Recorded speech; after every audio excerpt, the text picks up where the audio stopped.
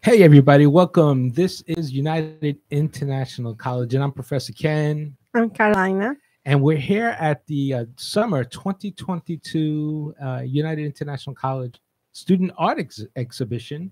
And we're actually honored and graced by her presence, Professor Abaya, or Elizabeth. We call her Liz here in the building, right? Is that Yes, her? that's right. And she's helping us understand how she was able to not only inspire the students here, but also to help guide them and show them some of the things that they need to do. Let me just fix your mic. Okay. All right, coming to closer to the mic here. Perfect. We want to hear everything you have to say. So we had a few questions. Carolina, why don't you start with a couple of our tough questions for the professor? Okay. At the beginning, so where are you from? You born here or? I was born in Cuba, but I was mostly raised here. Oh, And nice. so I'm pretty Americanized. So, what did you major? What did you? My major was art, and then I got my master's in art education, both from the University of Florida. Wow. Oh. So I guess obviously you're a professor here, so you know how to instruct people to take their minds. I mean, my mind is all over the place. I don't know if you could do that for me, but just to take them and help them be a little creative. So tell us about that process. I mean, because the students, they really didn't know how to draw when they first started, right? I'm assuming they come to you and it's day one. So I take your class day one. I'm like, all right, I could draw, but how do I go from there? How do you do that? Day one, we do a diagnostic. Yeah. I just have to see what their observational abilities are. Everybody can draw a cartoon because we're basically copying from some other media. But I want to see that you can draw something that's right in front of you instead of from your imagination or from a picture. So we start with some kind of diagnostic. Usually I'll have some objects in front of them, basically any material objects in front of us in the classroom. And then I'll also have them do a quick portrait of a student as well. You mean someone sitting across from them or something? Correct. Yes. Okay. Yeah, you keep speaking. I'm going to do one of you. As we start working here, we'll see how we do. No, I'm just kidding. Yes. Thank you for that pose. But, to go back to one thing that you said earlier, I mean, everybody draws when you're younger because that's how we communicate. Long before we start to, we start to speak earlier, but long before we start to read and to write, we use drawing as a means to communicate something. For example, my 2-year-old outside, he'll see me drawing and he'll just grab my materials and want to do the same thing I'm doing. And it's mostly just scribbles, but it's his way of saying, Mom, I can do it too. Oh, right. But the problem is that as we grow older, we start learning shame. And shame is unfortunate because we start questioning things that we enjoyed as children. So something that all of us learned to do naturally, pick up a crayon, drag a line across a piece of paper and just enjoy the process. Right. We start questioning because other people might be like, I don't know about that. Maybe not. You haven't been on TikTok lately, right? Because there's a lot of people on TikTok that have no shame. That's all I could tell you. So. Well, that's another matter. It is another matter. That's true. But in teaching adults and even adolescents, because I teach high school, one of the main things that I have to overcome is that sense of shame and that sense of low self-esteem because other people have said you're not good enough or because they have told themselves you're not good enough. Drawing is a skill just like learning a language. It just requires practice. Yeah. And one other thing that you have to overcome, just like if you were learning a language, if I'm trying to speak with a fluent speaker of French because I'll be like, I don't know if I'm saying it right. And then, of course, I'm thinking I have an accent. But I have to overcome that sense of shame and just practice. Yeah. Until I actually start seeing any real progress. Yeah, I guess that makes a lot of sense. So there's hope for me yet, is what you're saying. That's the thing. That's not about hope. It's like you know how to do it. You just forgot that you can. True. So why is you make they work in portraits? In self-portrait, yes. Well, I know I wanted them to do a self-portrait sometime during the end because the diagnostic drawing that they did in the beginning was a portrait as well. And I wanted them to see their progress in the last 8 weeks. And it's a very short time, but and I wish I had brought those sketches with me, but if you see where they started to where they are now, you're like, wow, seriously? This was 8 weeks? And it's not me patting myself on the back necessarily. It's a testament to the fact that they really tried very hard. Yeah. And the work I saw is there are, the exhibition is called Faces. Why Faces? Well, we wanted to do like a metaphor. Faces, like obviously you and me. But I also said phases like PH because it's kind of like phases of their work. Like I wanted them to see, you started at your phase 1 was you were doubtful. Your left brain mentality was saying, this is not right. I'm not doing it right. I need to start over. And now they overcame it, and they're in a different phase of their lives where they realize, oh, look what happens when I tell my left brain to hush and I can focus on my own creative juices. Yeah, I think, and we had a couple of the students in here already, and they explained that process, and they talked about some exercise that you made people do, like drawing a horse upside down or something like that.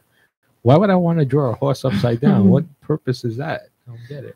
Well, I have to give credit where credit is due. That's not mine. That's an exercise by it comes from a book called Drawing on the Right Side of the Brain, which is really great. And the whole idea is to trick your left brain, because our left brain is taking over and wants to say, Liz, you have chores to do. Liz, you have to pay the electricity. Liz, it's very like adult oriented. Yeah. It's very down to business. Yeah. Your right brain is trying to take over, but the left side is badgering it. That's how I see it. So the fact that you're drawing something upside down, it's you're kind of tricking that left side of your brain, because your right brain has to focus on just the lines and how they start forming shapes as you start dragging and elongating them and connecting them. And your left side of the brain is like, this is upside down. You need to start over. And if we do, then I'm going to be more concerned with, well, the horse's head doesn't look proportionate, or, well, the neck is too short, or what have you. Right. But it's upside down. So I'm not necessarily thinking about those things like having to be so accurate. I'm just focusing on the actual line. Yeah, you're free to be creative and all that. So, but the magic is, and I'm sorry to interrupt you, the magic is when they turn it upside down and then they realize, oh wow, like it actually came out pretty decent. Yeah, that's great. I mean, that was explained to us that way, and I think that's incredible to be able to do that and visualize that. So that's a neat exercise. Yeah. Thank you for sharing that. And I think it worked because the way we hear Marta and Aline and all that you say is that they feel when they make their draw. They feel Aline told us about that you say the brain, and he learned how to control the part that they say him, that is not good, is good. And Marta told us about how when she made the self-portrait, how she tried to express the emotions, and she explained about his eyes. Something interesting that she said she was very proud of her that she made, and all is thanks to you, because you teach her how to do that. Let me tell you, Marta's drawings can like belong on a museum. I know. So I don't know if she's necessarily the best example, because she was always like the star student, in terms of like drawing ability. But for example, another student, I don't know if you got to interview him, Luciano.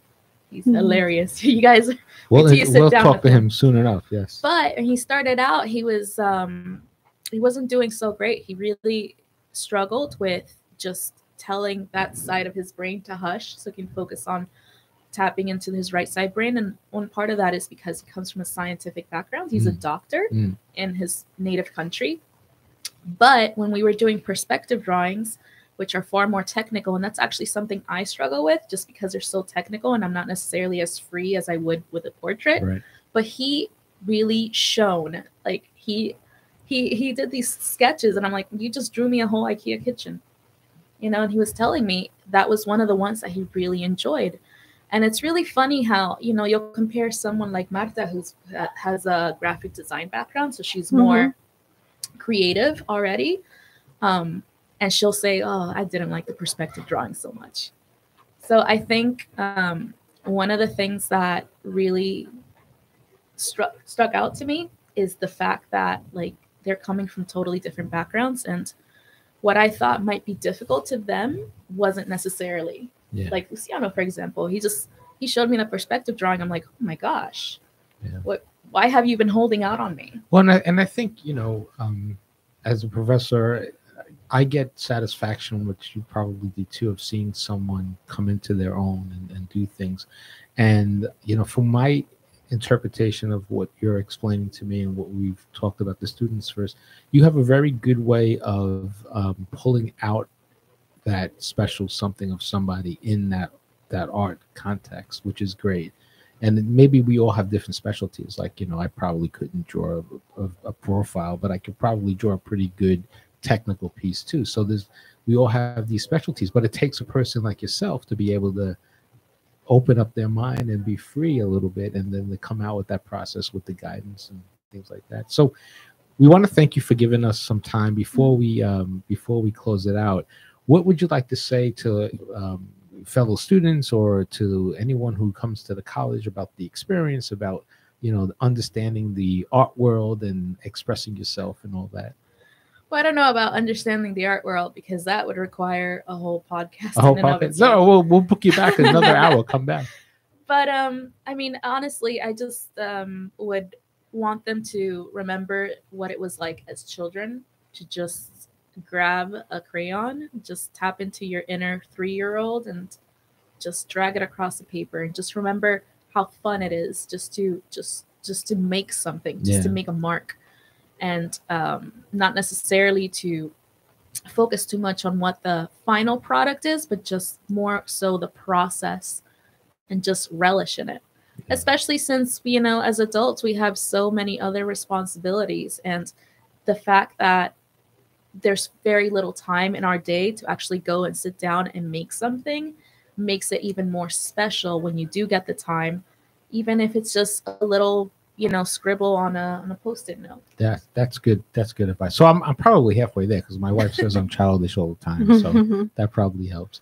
Well, thank you very much for spending some time with us. It's a wonderful exhibit. Thank you. And there are just incredible pieces of work out there. So someone gets this done in 8 weeks, and I know I read the background about embracing the beauty of mistakes and not burdening yourself, like you said, by self-doubt, and just expressing that. So I appreciate that. So thank you very much. Thank you, Professor Liz, for being here and explain all that I want to know about why you make the phrases for the exhibition. Yes. Now we got to go grab a pack of crayons, because I want to start drawing again. I like to draw. Thank you. Have a good night. See, that was easy.